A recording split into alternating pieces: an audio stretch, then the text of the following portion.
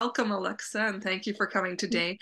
And Alexa just explained that she's sponsored by Two Steps Home, but talking about the Contagious Hope Network and innovative solutions to housing in Toronto. Is that right? Yeah. I'm not completely wrong. Okay, perfect. I do want to say welcome to the Make a Difference Talk series, and this is organized jointly by St. Matt's United Church, Bloor Street United Church, Holy Blossom Synagogue, and we'd be connected with Tina from Davenport Perth Ministries as well. And we'd love to have more collaborators and more people to share the recordings of the talks with and invite people to and have help with the speakers, because I think that these topics are universal and very connected, and growing the network would be a wonderful thing. So we're so pleased to have Alexa here this afternoon, and really looking forward to hearing what you have to say. So thank you. Thank you. I am grateful that there are people who will take a Sunday afternoon to talk about this important topic. Last night, I was trying to get some sleep because I was going to get up early and preach, and I got a call at 9:30 from a newcomer who said, "Pastor, please, I'm stranded. I've knocked on the doors of the warming center, and they've said we are full."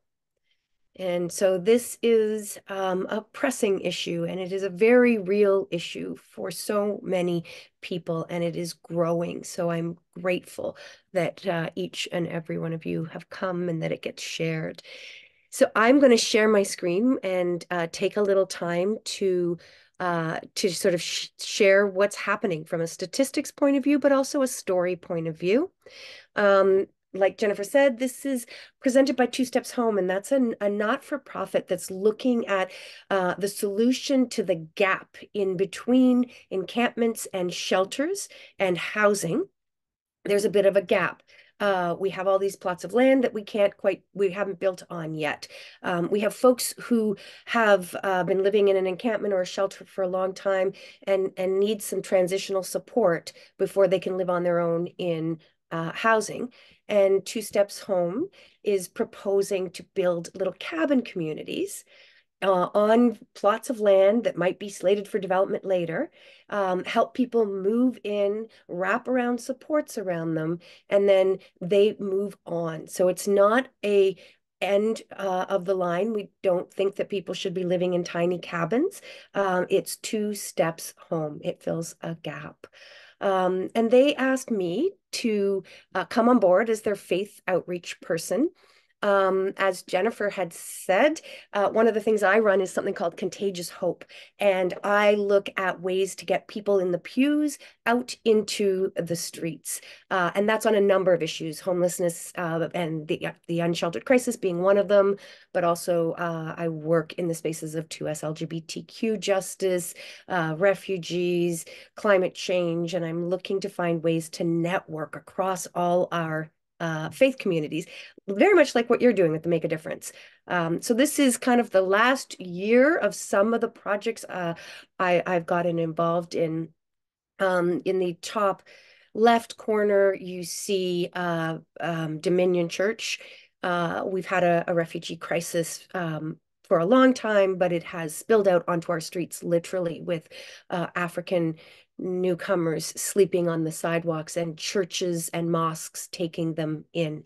In fact, that individual last night that called me at 9:30, I ended up sending them to the mosque in Weston because they have 15 people sleeping in their basement. And the beautiful souls there who are volunteers took in that woman last night. Below that is a look at where some of the refugees have been housed uh, in Vaughan, right? Crammed into these tiny unheated spaces without washrooms and doing their best as churches to try to support folks. I also do some encampment work. I'm the volunteer associate minister at St. Luke's, where I was preaching this morning. And that's a photo across the way at Allen Gardens in the bottom left corner. Um, then also, I look at trying to do advocacy. So, among many other things that we sort of attend and sometimes do press conferences for, this was just standing in witness with the encampment clearing at St. Stephen's in the field, the middle picture that says, "Love thy neighbor." Um, and it's devastating because where do folks go when we spend so much money on clearing them out of their spaces? Trinity Bellwoods Park, for example, we spent almost $1 million clearing those people out of their tents and their homes, only for them to disperse to other places because there was no place for them to go. And can you imagine if we'd spent that million instead of security and policing on housing? The last one is that mosque that I was telling you about, that I sent someone to last night, and we had a Love Thy Sheltered Neighbor at Christmas for them because half of the folks staying there are Christian, and the ED of the mosque said, Reverend Alexa, you know how to do Christmas, and so we organized an event, and everybody got gifts and gift cards, and so truly interfaith work. So I want to focus in, though, for today on the crisis of homelessness in our city. And as people of faith, we know that there's a moral imperative, right? The passage that touches me most on a regular basis, it's one that I live by as best I can and fail regularly at, is this is how we know what love is. Jesus Christ laid down his life for us, and we ought to lay down our lives for our brothers and sisters. If anyone has material possessions and sees a sibling in need but has no pity on them, how can the love of God be in that person? Dear children, let us love with words, not just with words and speech, but also with action and in truth. So what does it mean to love our neighbors in a time like this? Here's what it looks like today. In Canada, the estimated number, and we don't know because lots of people are couch surfing and living in various places that are precarious.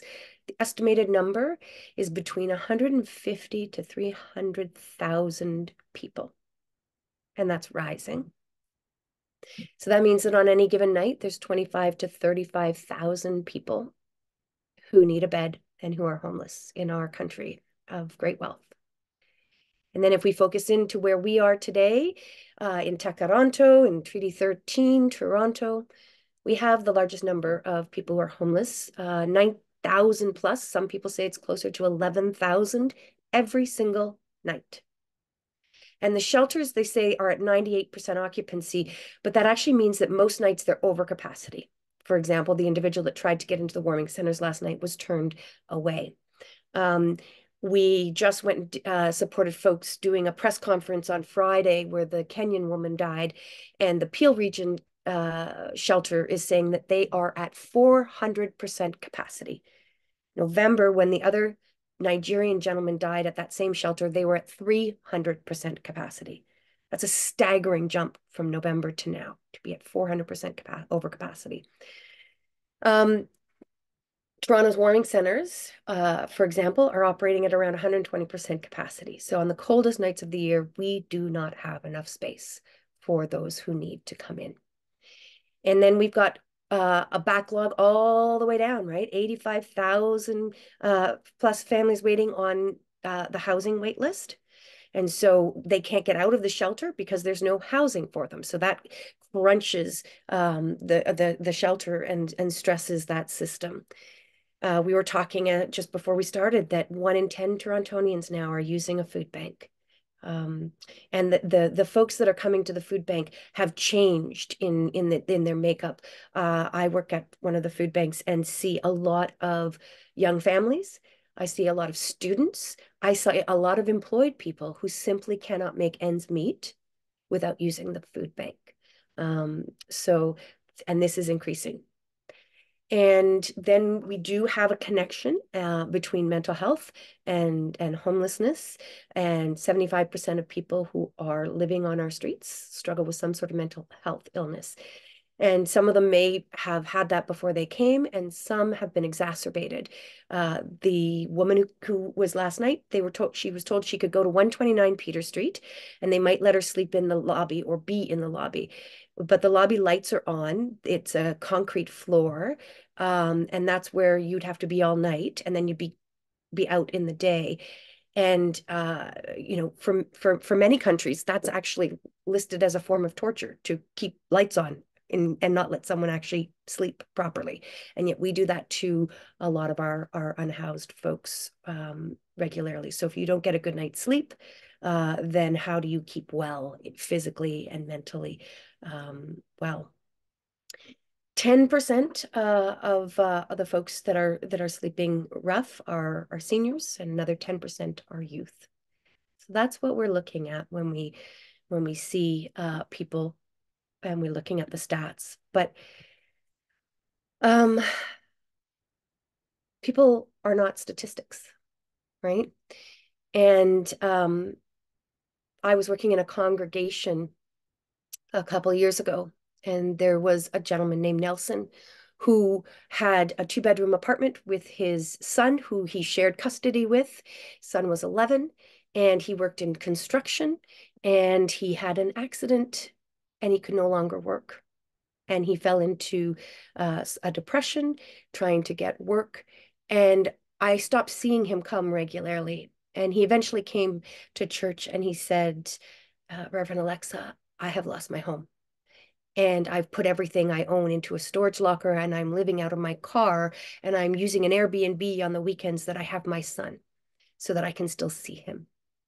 But I'm about to lose the Airbnb because I have no, or the shelter that the locker that all my stuff is in.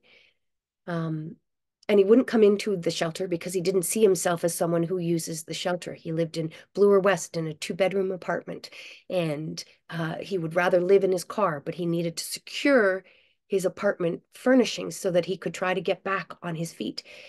And I found somebody who offered to pay for a year for his storage locker, but that wasn't enough. He got occasional jobs because he had a car and he could do 1-day gigs on construction despite his knee being a problem. And the winter came, and it was far too cold to sleep in a car. And eventually he came and slept on our sofa at my house for a couple of weeks, and we called every single day, multiple times a day, and it took 2 weeks before we got him a shelter bed. And he got into the system just as COVID hit, and all the staff disappeared and worked from home for the most part. And he was incredibly lonely, and he'd call me late at night and say, "This is hell. Please, please help." And there was very little that I could do. He could no longer have his son for visits. His car got repossessed. His storage locker was there, but there was nowhere to put all those furnishings, those pictures of him and his son. And 8 months later, I called and didn't get an answer. And I called again and didn't get an answer the next day. And then his son came to the church with his son's mother and let me know that he had died of depression, that he'd taken his life. And instead of doing a housewarming for him, I helped that 11-year-old boy find the right teddy bear to put in his father's coffin. And the truth is that most of us are closer to Nelson than we are to millionaires. Most of Canada, 52%, are $200 away from not having enough money to pay their monthly bills. So this is a crisis, and it's getting worse right now. And it is something that affects each and every one of us. I suspect if I were to pause for a minute and ask that many of you have a story of someone who is struggling or know of a friend who has someone who is struggling. And this affects every one of our families in different ways in our church communities. And I think it's really important that we remember that behind every stat is a story. So I would be happy to hear your stories if you want when we go to question time. If there's something you want to share, please do. The root causes, well, I think probably you know most of them. Poverty, lack of employment, lack of safety at home. We're seeing in Alberta right now the legislation that makes transgender children less safe, and many of them will leave home and find themselves in that 10% of youth that are on the streets. Family conflicts, disability is connected to housing challenges, mental health, and of course, lack of affordable housing, right? Cheryl Forchuk, who's a professor at the Arthur Labatt Family School of Nursing, she uses a fantastic metaphor for helping us understand this crisis that we're in. She uses the metaphor of musical chairs, right? We are all circling around these chairs, and when you're a kid and you're playing musical chair, the first kid out when the music stops is the kid who recently broke his leg and is hobbling around, right? And the second kid out is the one who's a little more shy, a little more hesitant. And by the end of the musical chair, the strongest kid, the tallest kid, is usually the one sitting on that chair. And the problem was never those kids. The problem was there were not enough chairs. The problem that we have is that there is not enough affordable housing. That's why we have a shelter crisis in our city. And those, I guess I would go back for a second and talk a little bit about the impacts, right? The impacts of that musical chair game that we're playing with people's lives is from a economic standpoint, it's about $7 billion annually to the cost of homelessness in Canada. But at a personal level, I mentioned it a little bit already, mental health, physical health. Someone who's living in poverty right now, and homelessness and poverty are quite deeply linked, has a life expectancy that's 20 to 30 years shorter than the average Canadian. The life expectancy of a homeless man is about 55 years, and a homeless woman is about 42 years. That's the median age. And people who are homeless are at a greater risk of violence. There's 1/3 of people that were surveyed who were living out on the street had been hit, had been kicked, had been urinated on, had their stuff stolen. These are things that have not happened to most of us. And yet when you're out on the street, there's a lot of violence that you're exposed to. When we had COVID, the numbers for those who were living on outside, they were 5 times more likely to die than the average Canadian. So some of the very real impacts of homelessness. We've got lots of challenges to it. You probably, heard them, right? We have some stigmas and some misconceptions around homelessness and who is homeless and why they're homeless, and whether it was something they did or something they are, as opposed to that musical chairs analogy of, no, the reason why we have people who are homeless is because we do not have enough adequate housing for everybody. So lack of affordable housing is a huge part, and there's a critical need. And we're seeing that, the Canadian government has a housing plan, the City of Toronto has a housing plan. Those are really important plans, and they are all falling short when we look at the actual number of people who will be still in need of housing. We are not hitting the targets that will actually meet the demands. So, as people of faith, one of the things we can talk about later is advocacy and requiring that housing is a human right. The other challenge that we have is this financialization of housing, right? Housing has become a way that people accrue wealth, right? It's for profit. We buy a house, I have a mortgage, and when I sell it, it's going to be worth a whole lot more. And when we have a model of housing that is for profit, then we fail sometimes to see that housing is a human right. And when we have a housing as a human right model, then everything shifts, and that it is one of the basic needs that we must provide for every single individual, and not just for those who can afford it. And of course, the ongoing systemic challenges that perpetuate homelessness, including NIMBYism, right? I had a wonderful woman say to me, somebody's moved into the park near me. What should I do? And I said, well, I think you should go and welcome your new neighbor, because don't they have as much a right as you do to live in this city? And she did. She went and bought a hot chocolate and a coffee because she wasn't sure which one her new neighbor would prefer. And she became a neighbor to the person who was living in the park.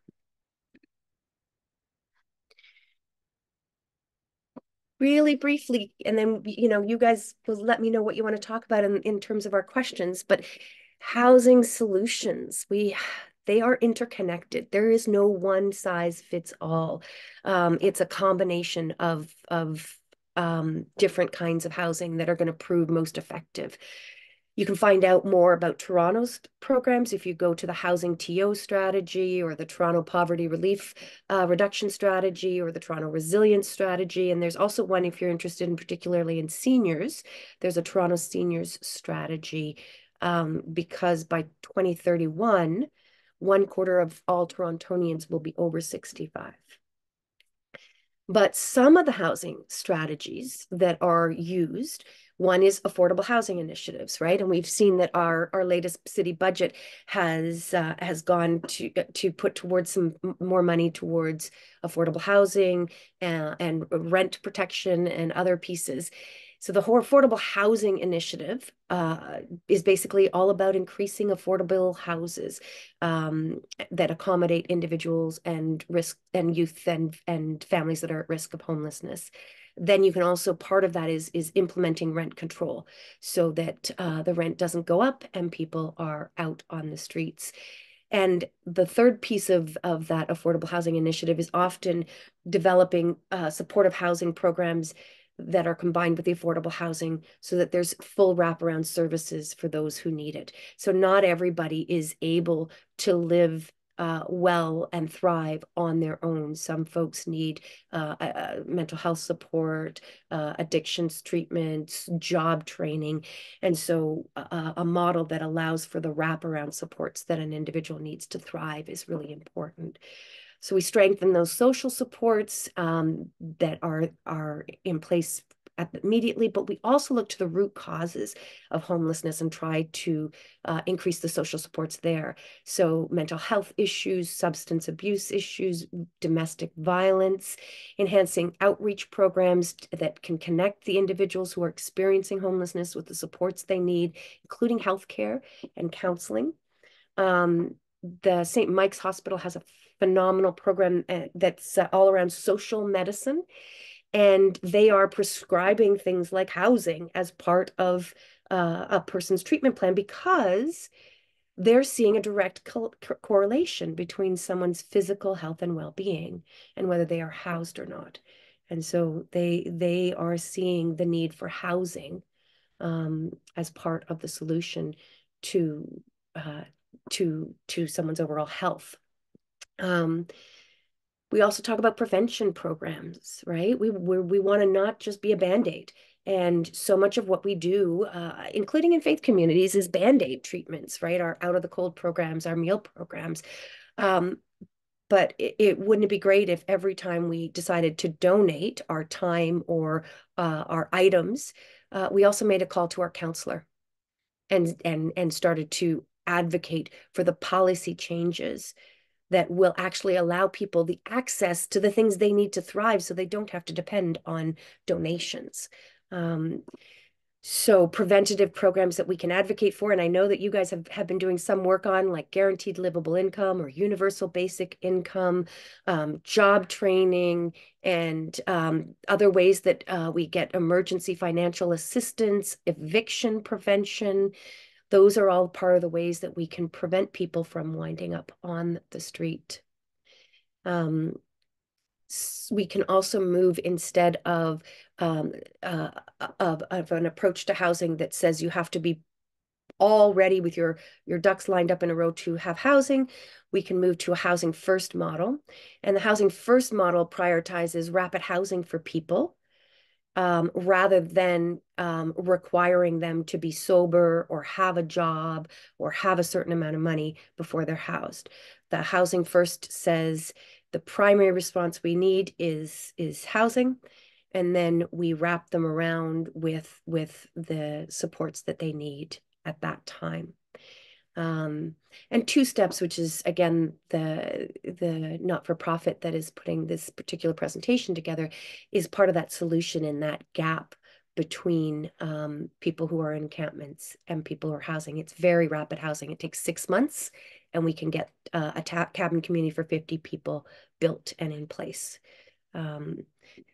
And then the other piece that is really, really important is community collaboration between government agencies, between not-for-profits, between businesses, between faith communities, to provide a comprehensive, coordinated response. I was talking to a family of refugees this morning at church, and they are in a shelter hotel. And I heard from them the thing I'm hearing from so many of our African refugees, and that is that their stomachs are getting upset by the food that is being provided in the shelter because they've never eaten mayonnaise and a lot of pasta and a lot of cheeses. And so we are not providing the culturally appropriate food, whereas the Black-led churches that were providing the shelters, they were doing an incredible job of caring specifically for the community that was there. So when we work together, right, when our city shelters work with our community organizations, that's just one example of how we can actually provide a welcome that is dignified and appropriate for folks. So collaboration is a really big piece because we can't solve this with just one fix. And we're going to need all of us taking our particular role in it. I think that kind of brings me to the call to action piece, right? And this is where we can spend some time thinking about and diving deeper. Isaiah 58 is the other passage that I tend to lean very heavily on when I'm having a down day. And that is God saying to the people, if you spend yourself on behalf of the hungry and you satisfy the needs of the oppressed, then your light will rise in the darkness, and you will be called repairers of broken walls, restorers of the streets with dwellings. And faith communities have been repairers of the breach for centuries. In the recent decades, the Out of the Cold program, refugee settlement, places like Fred Victor and the Salvation Army were originally started with faith-based groups, and then they got picked up by the city and supported. The refugee crisis that we've had in our streets this past year, 7 churches and mosques, 1 mosque, were the ones who responded to it.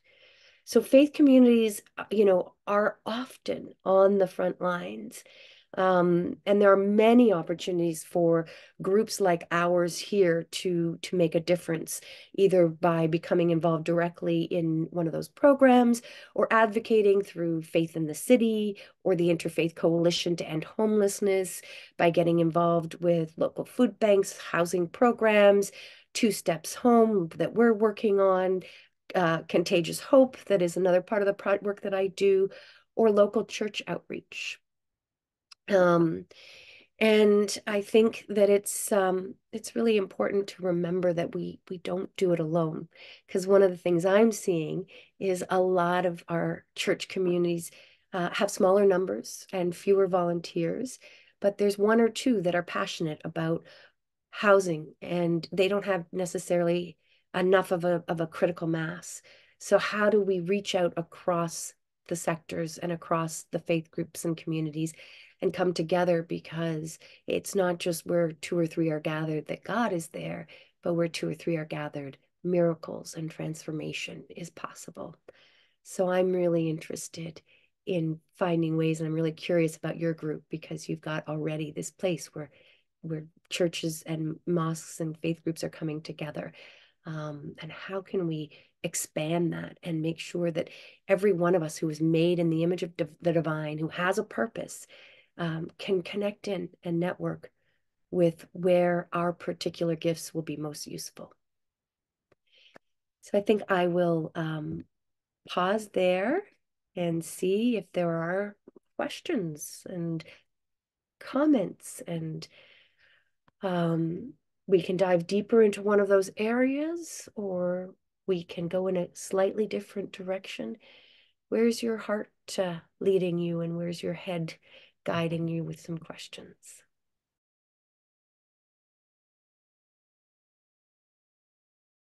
So what St. Mike's has done is they've actually partnered, and I've forgotten the how the partnerships all work, Mhm. but with on a and to get a piece of property, and they're looking at getting in the housing business because yeah, you can't just put it on a piece of paper and prescribe it. So people are saying, wait, doctors are getting involved in building housing, and they're saying, of course, right? Mhm. If you are 5 times more likely to die of COVID because you live outside, Mhm. right? Then housing is key to health. Yeah. If you are, if your life expectancy is dramatically decreased by 20 to 30 years, Mhm. that's a health issue. Mhm. And housing seems to be key to it. Mhm. So Dr. Andrew Bosery and Yeah, Dr. heard him. Stephen Wang, they are two of the doctors working on that you can Google and connect to and I've heard Dr. Bosery. He's very, Mm, very good. Yeah. yeah. And I think Kwame McKenzie did a lot when he was at CAMH. Yes, yeah, But yeah, that seems to be one of the biggest things. I mean, buying, well, I don't know. I'll ask you one other question, which is, are please. you optimistic about the new City Hall government and the idea of the city getting into building and not relying on developers? Yeah, what I'm going to say is the Housing Now sites that we put forward 5 years ago Mm-hmm. still haven't got shovels in the ground, right? So we have a problem. We have sites, we have a plan, there's supposed to be funding, and we seem to not be able to get shovels in the ground. So part of why Two Steps Home, and someone was saying that they just saw Khalil, right? Yeah. Khalil, yeah, that's right. So Khalil is the gentleman who built those shelters, those tiny homes in the parks that the city came along and put in dumpsters and sued him. And he's partnered with John Van Ostren, who's an architect that's done housing, affordable housing all over the world. And they've also partnered with Sheila Penny, who was the CEO of Toronto Community Housing. And the three of them are voluntary board members of Two Steps Home. And they're saying, look, if those housing now sites are there, in 6 months, we can get a cabin community and people can live and be supported Mm-hmm. and then, and transition. So I I see that there's a problem. I do feel more optimistic than I have in years with the new council, with the new mayor, with the just over $1 million worth of new initiatives and enhancements to social services that this last budget um, came up with. But I think that they are going to face tremendous pressure and challenges, and where we can support we should. Sometimes we get thinking that, oh, we've got a progressive group in there, Mm-hmm. can relax. And meanwhile, the lobbyists on the other side, the developers and those who are not looking at affordable housing, they don't relax. They come in and they hammer hard. So in this last budget, the police were in every single day talking to all the counselors. They used lots of money to put up ads to get that $12 million. And those of us who wanted to see the social services supported, because we know when you support a family early, there's less crime later, right? And uh, while we didn't lose any funding, um, we did see the police gain that 12 million. So I think I'm optimistic, but I'm realistic too, that we actually still need to be there and we still need to write our letters and we need to give them the pressure that they need. And it's good pressure, right? It's allyship kind of thing. But they need to hear Mm-hmm. that we really need this to happen. Mm-hmm. We can't let up because we think that we've got a progressive mayor in at the helm. Yes, I do, and that's why I partnered with Two Steps instead of some of the other possible models out there. There's some models that would do it cheaper, and there's some models that do it with volunteer labor and all of these pieces. But John Van Osten being an architect, they are building these cabin communities to code so that a city can say yes. They've built them with recyclable and like a decreased carbon footprint. And they built them with character because they know that people are living there, right? You put someone in a box and you tell that person that they're warehoused, right? You put them in something with a bit of an A-frame and a window and you say you're housed. So whether or not in the end, that piece of architect will last. Sometimes it gets whittled away as budgets, but I'm pushing for making these things, the cabin communities, exactly that, to code and livable. And what's nice about these is that they are transferable. So you put them down, and because they're built to code and they're built strong, they can be picked up and they will be picked up and moved to the next site. So when people move into the location that they were waiting for, then these get picked up and they get moved and they can be used again and again. And again, something that's built sort of a little bit haphazardly is going to fall apart and it's not going to be able to be reused again and again and again. So I agree with you, and Two Steps agrees that we don't want more slums. We don't want this to be the end. So the partner that they're looking for, whether it's a church property or whether it's city land, is a partner that they also have a trajectory to permanent housing with, right? So that we don't see people stuck like we see them in the shelters right now.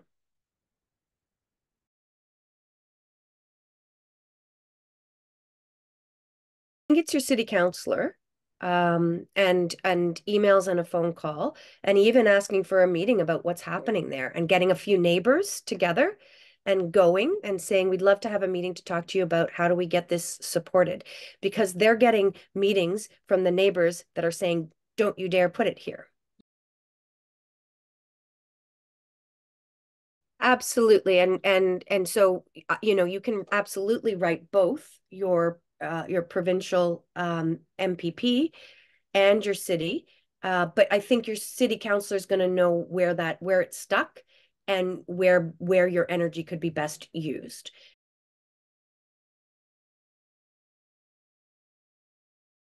It's a really great question. And when we're talking about faith communities, one of the things I wonder about is what our role can be around. We have this incredible network, right? And we have this in terms of the various denominations that we're a part of, the fact that everyone in our own community is connected to family members that might be scattered in other neighborhoods. So I think we have an important role to play in fighting NIMBYism. And I haven't quite I see some of the ways that our networks can do that, but I would love to see us do that even more, like along the lines of the basic livable income has become kind of a big project across the United Church.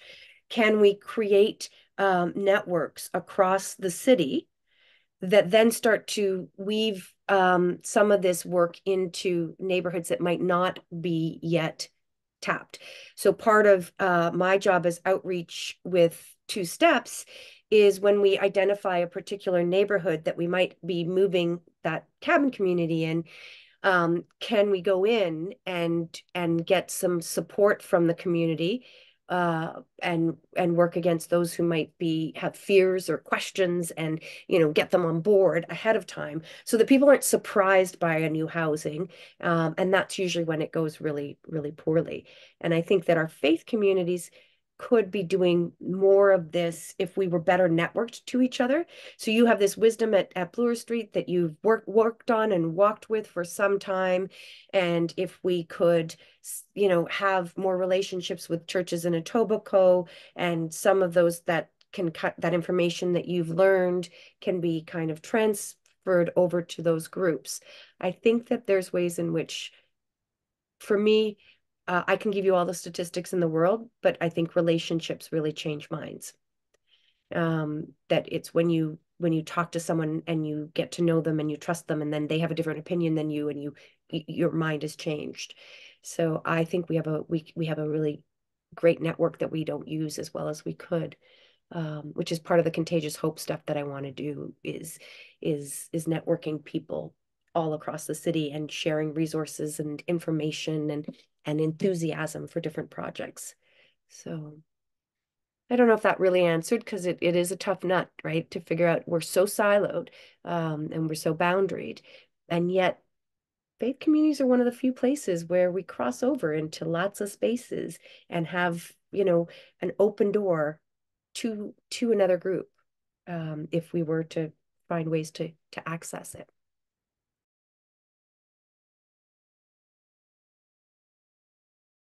No, I don't, because I just want to be useful. I want the gifts that I have to be useful, and I find that when I work into these spaces, I that need in me, to use my gifts and services met.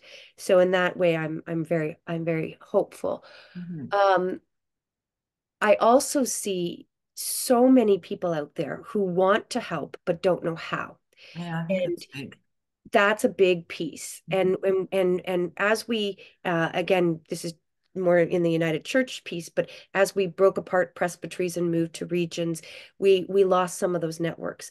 Also, as churches declined, they let go of some of the outreach that they used to do and networking that they used to do, to focus on managing the resources that they had in their building or in their smaller congregations.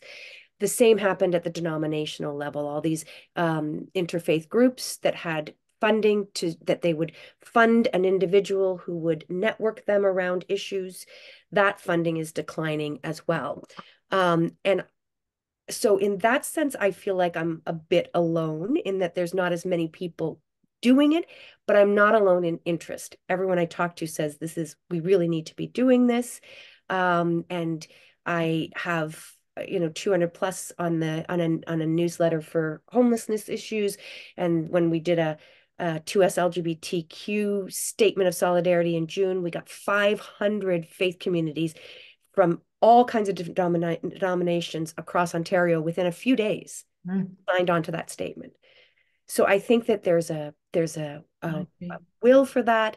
I'm still figuring out how to fund all of that, which is an interesting kind of space to be in, being very faithful and feeling like this is an important piece that I can offer of ministry, but it's not a congregation, so it doesn't fit in the structures of the church. So how does it get supported? But the good work that's done, there was a church that brought in 12 refugees and just gave them a place to stay because they couldn't give them more. They were kind of in a warehouse and they weren't there Monday to Friday. And these refugees called me after 3-4 days saying they had nothing to eat. And they had a bag of potatoes that morning dropped off, and that was it. And I was able to surround them with the 5 local churches in North Etobicoke. And those churches, brought food, took the women out to buy bras at Walmart, like just got these support. And I just think that's amazing, right? They wanted to support, they didn't know how. And so can we find ways to build this network that lets each other know what we're doing and how we can work?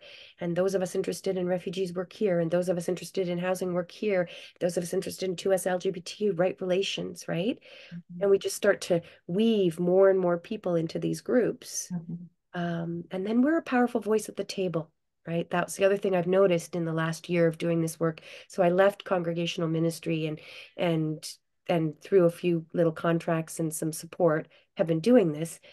And I'm sitting in city councilors' offices regularly and talking with MPs regularly and MPPs. And they're saying, can you bring the faith voice out for this? Or can you help us push on basic livable income? Or can you help us push on shelters, right? There is a need for people power, and we can be part of the coalition of folks, one voice at the table, with lots of humility around that we're one voice at the table, but we are a powerful voice when we're all together. So I had 177 faith leaders sign a letter in November when that refugee died outside of the cold. And we held a press conference, and the Mark Miller, the immigration minister, that afternoon responded in another press conference. He got asked a question about our press conference. So there's really interesting possibilities. But if we do it together, right? And we do it in an interfaith manner, and we do it with our secular support social service agencies as well. It was something that was done in churches every Sunday. Yeah, exactly. In synagogues on Fridays and Saturdays. And we don't have that space. And in fact, we're seeing a link between the decline in church and faith-based attendance and the decline in giving. Yeah. Right? That moral sense, Yeah, where do we get that teaching of caring for and the common good? Yeah. So warming centers come to mind because they are low barrier, which means the city lowers the standards of what you need to have a warming center. If you have a shower, great, but it doesn't necessarily have to have a shower. And what's interesting about a warming center is that it's only open when the temperature hits a certain number. Right now, it's -5. The challenge of that is it can hit -5 on a Thursday when choir practice is on, or it can hit -5 on a Sunday. So a lot of churches, turn down that notion, even though they have the space for 25 people or 50 people to come and put some cots out. And the city pays market rent, so it's actually a really great deal for a church, because you're not running it, you're not staffing it, but you're providing a ministry that's really critical at a time where people might die. But because of its unpredictable nature, it has to be a space that's available. So, could you prioritize a space? Or it would actually be rented to the city of Toronto? Yeah, the city pays for warming centers. Oh, interesting. Yeah. Okay. They pay market rent for warming centers and for shelters. And so it can actually help with the rest of your ministries, right? You can take that money and put it into another, your right relations ministry or whatever you'd like. And by giving the city that space for those 5 to 6 months that, the warming centers might be opening and closing.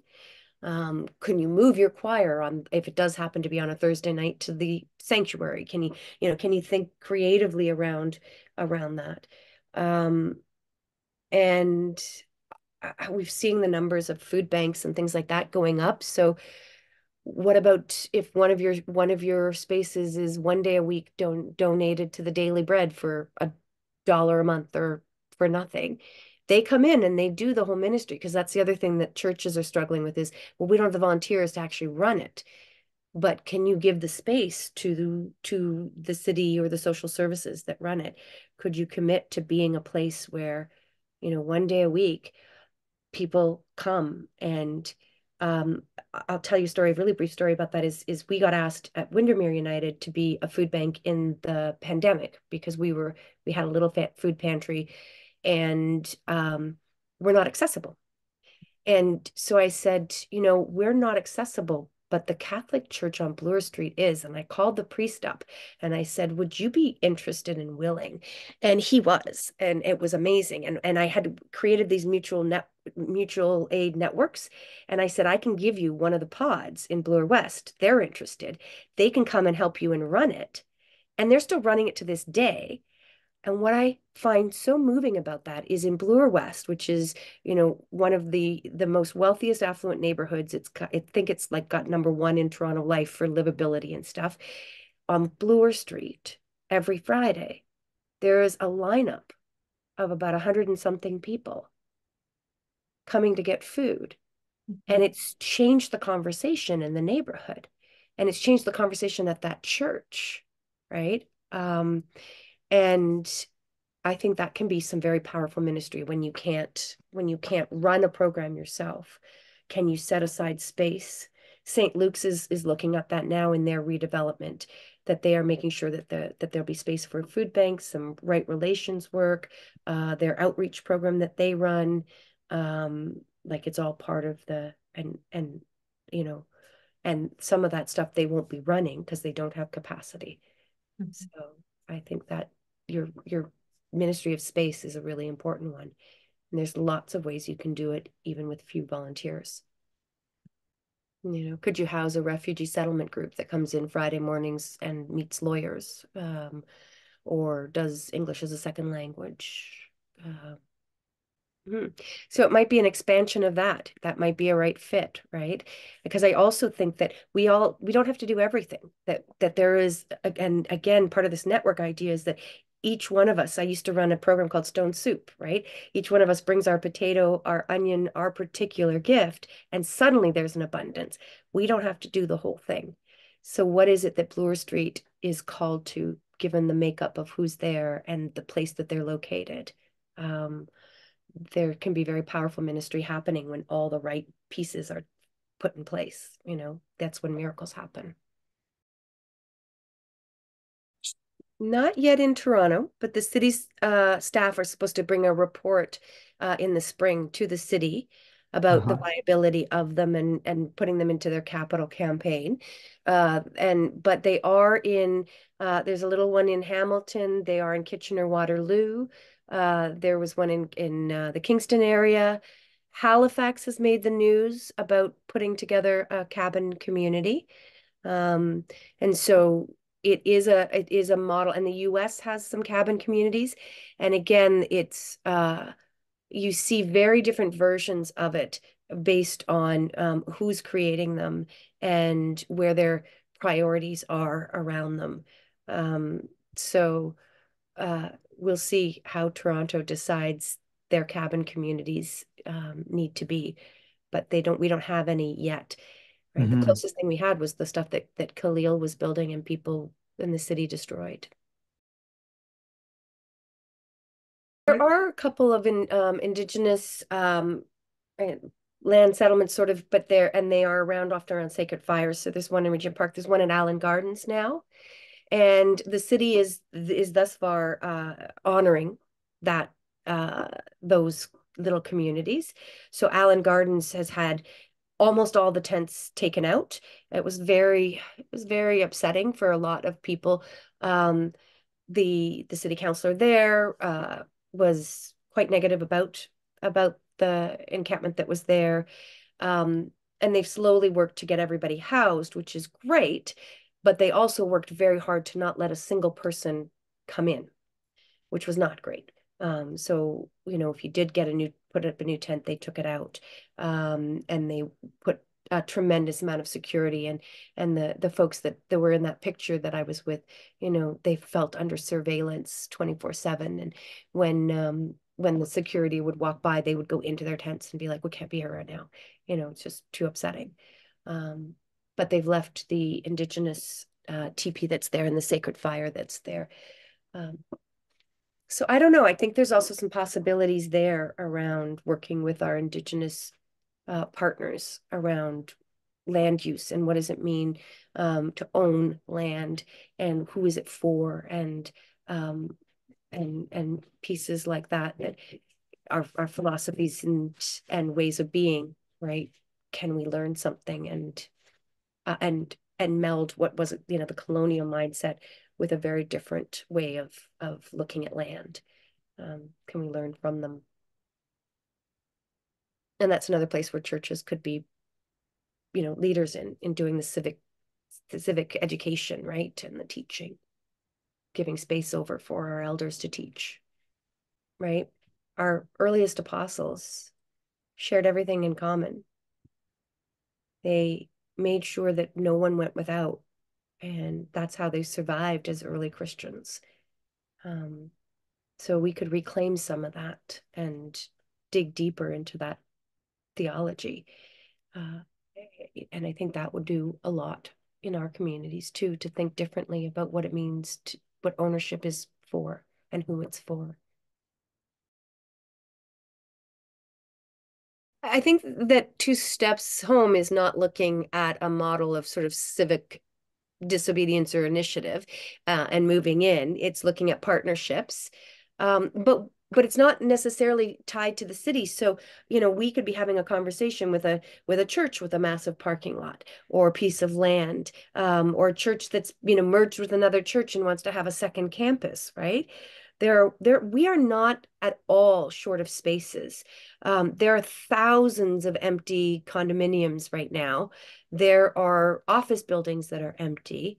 What we are short of is imagination and will right now.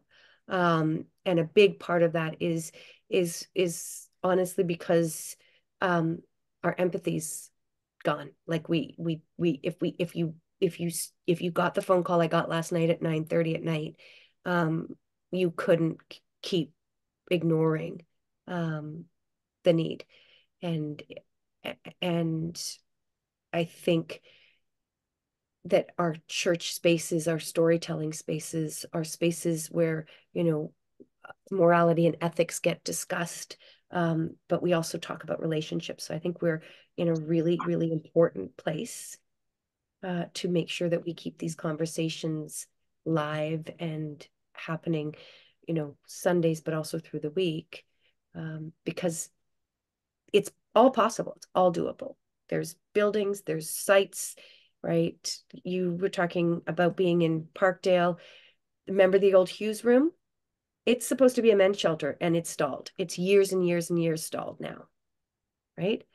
So we have the spaces. We do need more advocacy. Every single subway could be built above it. The city owns that property. They could just be building a tower above a subway, right? There are all kinds of creative ideas out there. Yeah. No, so tell your story, right? And share and celebrate those parts, especially the parts of it, that you feel are relevant to your ministry. Because we need inspiration. And and too often we hear we can't do it, and here's why we can't do it. And I think we need people of vision to hold up the vision of what we are called to and what we can do. So much of what we're looking at right now is division and describing ourselves by who and what we're against. So, Bloor Street, tell the story and celebrate the story and hold that light for other congregations to come towards, because right now there's just a lack of vision in our world. And you reminded me that something we didn't talk about is land trusts and the way in which the city is moving in that direction as one of the other solutions, right? I'm familiar To with buy that. up the land that is available and keep it at affordable rates. So I think I'm going to wrap it up now and say thank you so much, Alexa, and everybody who came and listened to this talk. And we will post it on YouTube. So we'll share the link, share it with all your friends. If the point is networking, share it with all your networks, and maybe we can spread interest in this talk. And you can always also send ideas for future speakers. Although we haven't had any trouble filling the slate, there is so much good work going on in the city and in the world.